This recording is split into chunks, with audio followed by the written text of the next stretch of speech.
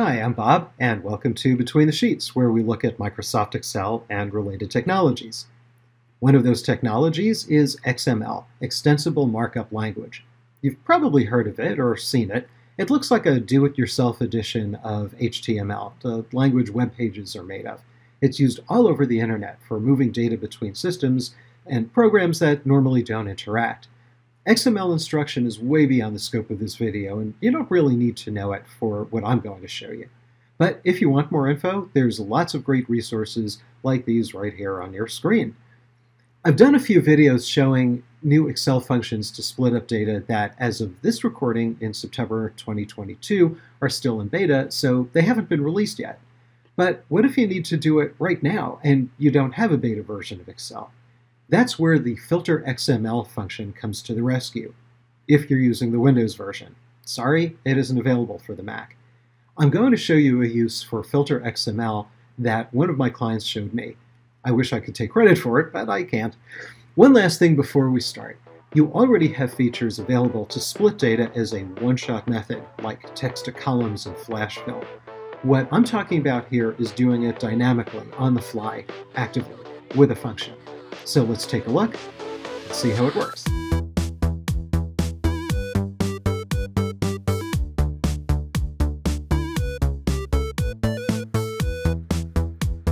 This sheet is a typical list of contact information with names and addresses.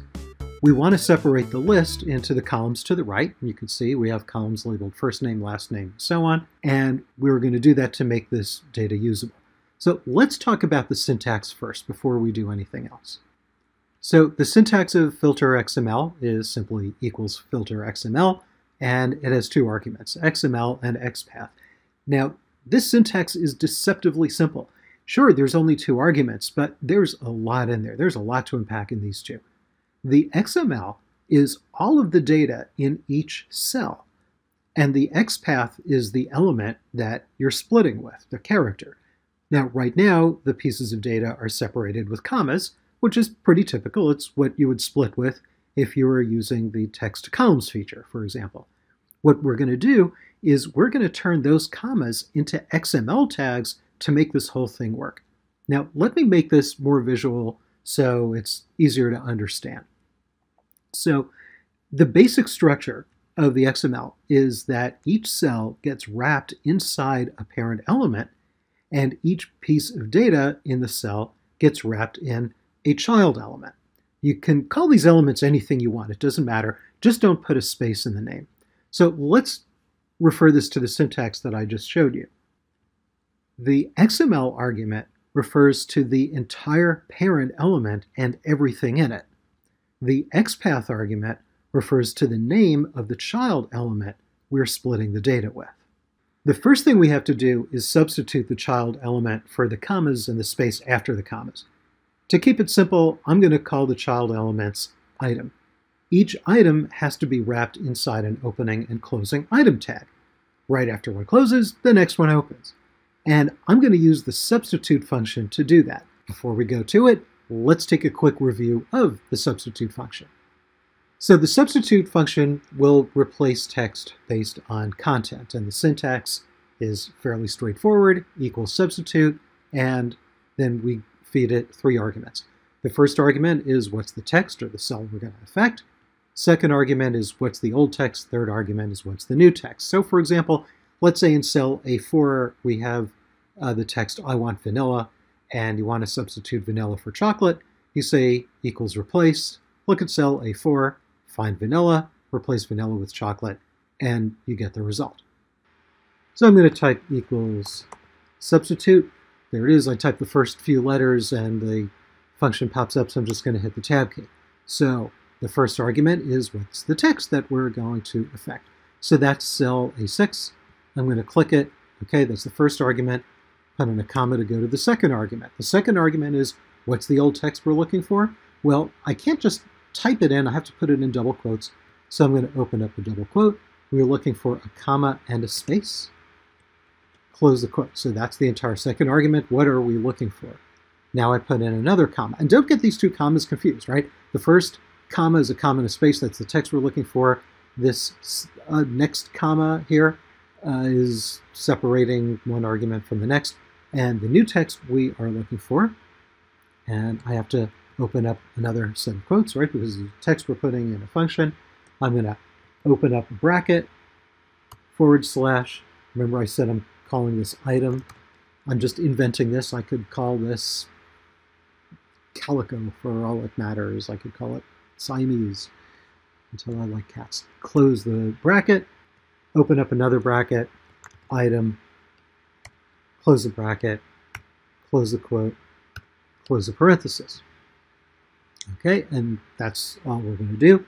And I'm going to press Control Enter. So I enter it and it stays in there. And you can see, all right, this is working well, but it's not quite finished because we need to place the opening parent before the first name, and we need to place the closing parent after the zip code. So for that, we're going to use concatenation, right? We're going to use the ampersand character, the ampersand symbol, to stitch several pieces of text together. So I'm going to go and add to this.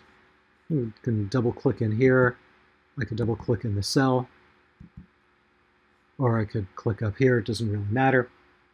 So I'm going to now put in the FILTERXML function. So the first long part of it that we're going to put in is the XML itself. And we're actually in this formula, we're going to feed it new XML to replace inside the formula. It seems crazy, it seems like cheating, but it's totally okay. So we're going to say equals FILTERXML, open up the parenthesis, and the first argument there is we're going to have to put this into the quotes. Remember I said the parent element I'm calling everything, literally the word everything. So in quotes, open up the bracket, everything, close that bracket. Now remember the child is element, so open up the next bracket, item, close that, close the quote, and we've got that substitute function, right? And we're going to concatenate it. So I'm going to use the ampersand. And it does not matter if I put spaces on either sides of this ampersand. It's all, couldn't care less either way. So here's the whole substitute function that we've got. And now I'm going to put in another ampersand. Maybe I'll put a space just to make it a little easier to read. And now I'm going to open up another set of quotes. And I'm going to put in the closing item tag and the closing everything tag. Close that, close the double quotes. So this whole long thing is the XML, right? We saw that in the PowerPoint slide. Comma, now the second argument of FILTERXML, remember we said that is the XML itself. What is the thing we're substituting? Well, that's item, right? We have that in there. So again, open up a set of double quotes, 2 forward slashes, item, and close the quotation mark, close the parenthesis. Notice I'm not putting / item in brackets because this is not an element that it's looking for. We're simply telling it what the element is being converted to. Okay, so let's enter that. Or I'll press Control Enter. And okay, so this is great. It found the XML, and the XML substitution worked great. It found each piece of data, all the data substituted by commas, but this is going down a column. That's not what we want. We want this going across the row. So I'm going to stuff the whole formula inside the transpose function. And the transpose function turns a column into a row or a row into a column. So let's go up here. And I'll just click in the formula bar. And after the equal sign before the FILTERXML, I put in the transpose function. And there it is. It's just coming right up, so I could just hit the tab key. So I've got that whole FILTERXML, blah, blah, blah. Now there's the parenthesis that I'm putting in for the transpose function. I leave all the rest of it alone. I go to the end and I put one more closing parenthesis that closes the transpose function. And now I can hit enter, and there it is. Now let's go take it and autofill it.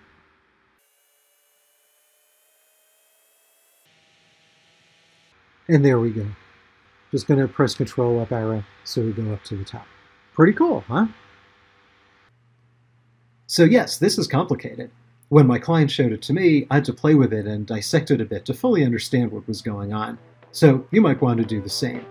And the heck of it is, once Microsoft releases the Textsplit function from beta and you have it available, it'll be much easier and you won't have to use this crazy technique anymore.